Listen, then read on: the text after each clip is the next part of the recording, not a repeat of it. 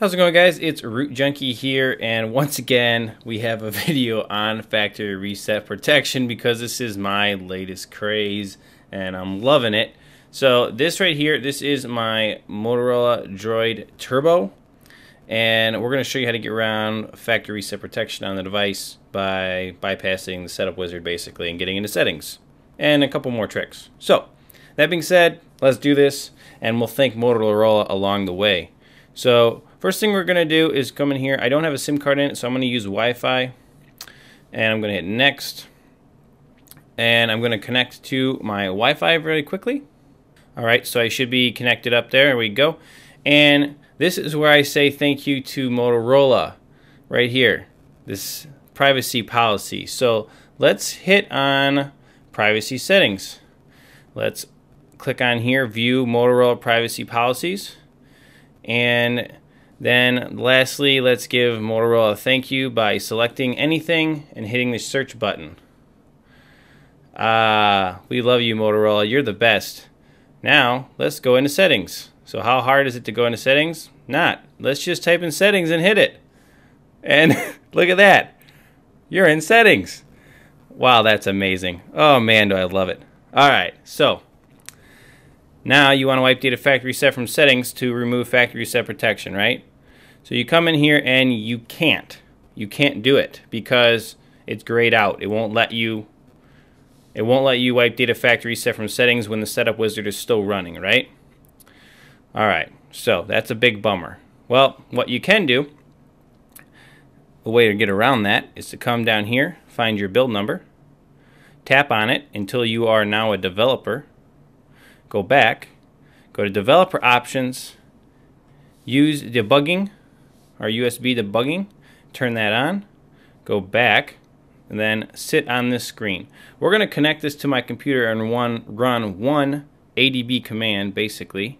Well, I'm going to use a script, and you're actually going to be able to reset after that. So there's a couple things you're going to need to do to get this to run on the Droid Turbo here. Number one is you're going to have to come over here to junkiesdl.com and download the Motorola Drivers, which I'll give you a link to, either 34-bit or 32-bit or 64-bit, or you can use the device manager. Any of these will get your drivers going. So you're going to have to run that and get it installed. I'm not going to cover the driver side of it.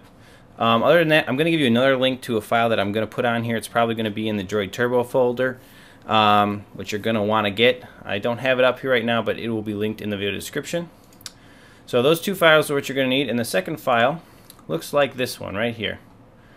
It's going to contain a folder with these files in it, and really what you need to do is just click on that one. So what I'm going to do is hook up my device right now. A little tinkety tink. Let's go here, plug it in. And when you plug it in, you're probably going to get your drivers installed, and then you're going to get this. Allow USB debugging. Hit always allow, and then hit OK. And that means that the computer is going to communicate correctly with the device.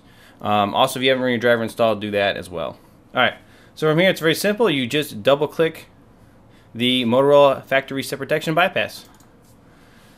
So there it is right there. And you let it run, and you can see what it did to the device. We're done on the computer. That is it.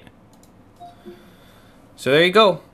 You just got around it. It actually shut down the setup wizard, but now you can actually go right in here, and if you want to fully get rid of it, just do wipe data factory reset and reset the phone, erase all, and then the next time it boots up, you will not have the security warning telling Google you to log into the previous Android account.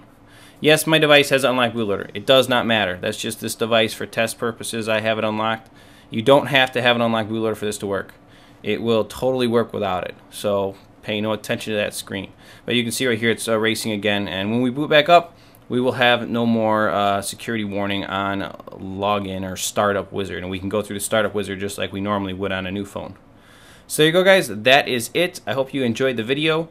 Hopefully I'll be doing more soon, but here it is on Motorola, and their Motorola policies is hilarious how easy that was to do. So hope you enjoyed it. Stay tuned for more videos, and we'll catch you in the next one. Root Junkie out.